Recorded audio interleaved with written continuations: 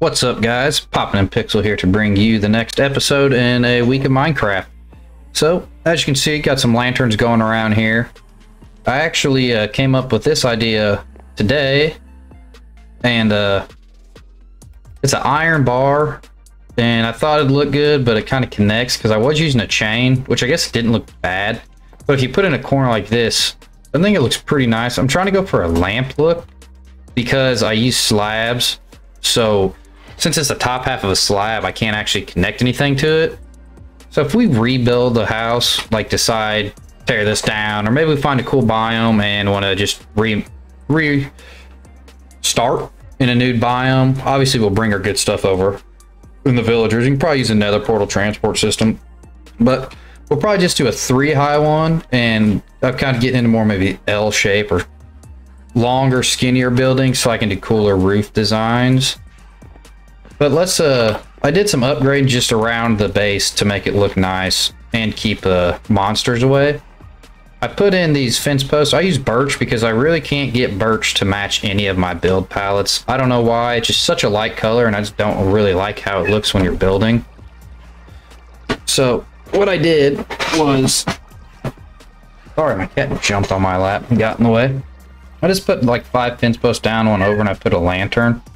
Also added this well in, and I'm probably going to make it one wider because I like it to be symmetrical, and it's not.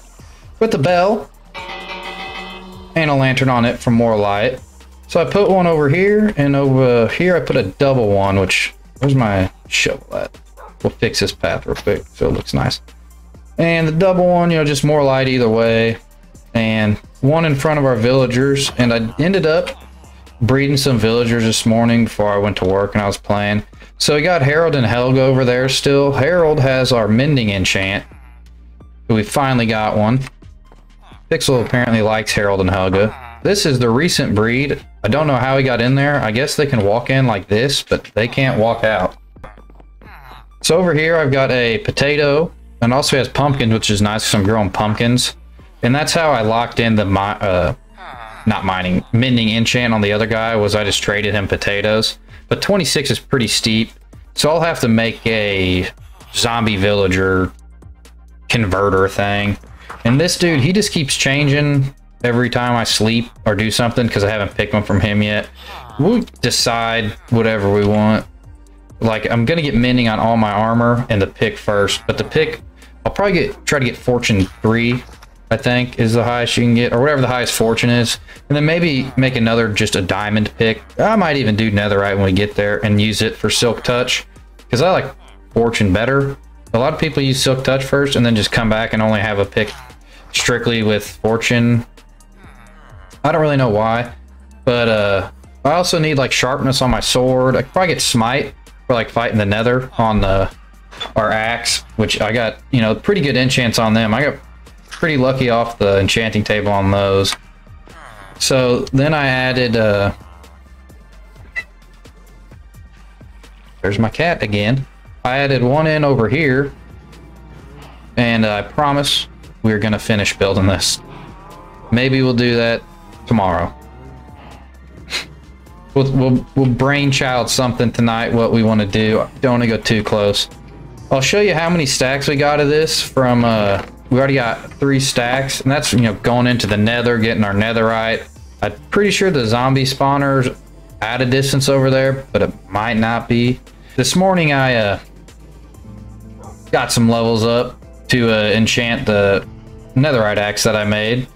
And also, I mean, look at that. Chest plate was under half full, already full with mending. Then I've got our bamboo growing, which is good because I wanted scaffolding. I haven't actually messed with the zombie spawner entrance yet, even though I have the scaffolding now. I'll probably need to make some more, and then I'll go ahead and do that as well. We put lanterns here, and we pretty much just want to light almost the entire outside. Let's take these torches off. Outside of our house up with lanterns, so that way monsters don't spawn. And I just think it looks really nice doing that. I mean, that makes that like really scenic. You know, little pond, little lanterns. I'll probably raise this water level up 1 to match that other pond. Then I just put one over here. I haven't added one on the sheep and cow pen yet. I might not. It's not really a big deal, at least in my mind. So then I put one, you know, I saw earlier, got it right here. Kind of use that. I think it looks kind of like a nightstand bedside table. Like maybe I could probably remake that with like a fence and like a trap door like this. And it might look a little better, but it doesn't really bother me too much. So, all right, we haven't done anything to the dock, but I want to build one with you guys. So I'm going to come over here and throw one up real quick, except we put our lantern somewhere.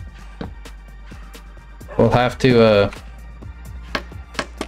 go get a lantern, which we can make one. They're pretty easy to make. Apparently I can't climb scaffolding. I don't know the problem here. How many is that? 4? Oh, we actually had 6 in our inventory, duh.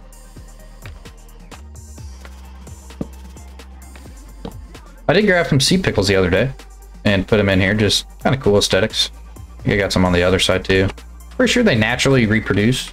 So I think that'll like grow and make that one grow also, since you have to have 4 for them to actually light up. Look really cool underwater, and at night, you know, they light up your dock. Let's go get that lantern with... Oh, I put it on that. Yeah, we'll leave it. We can make another one.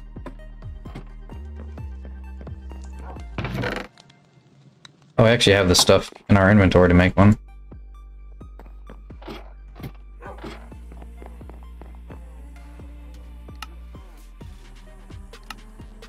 Maybe. We did.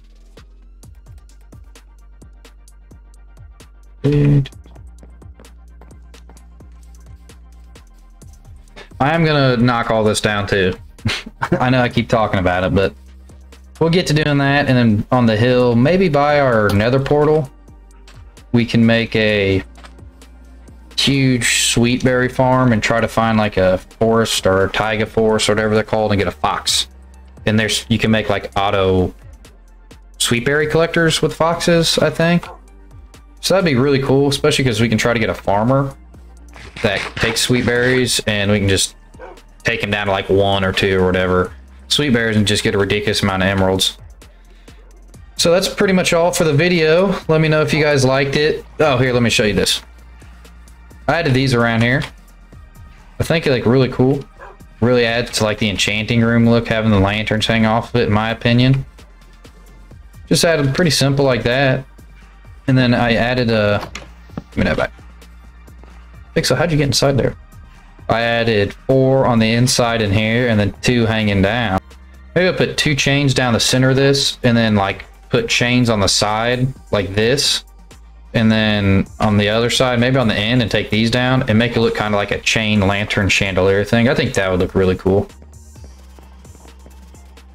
So that is actually all for the video. Just kind of want to show you guys what I added, some stuff I do to make my village, little village, look nice.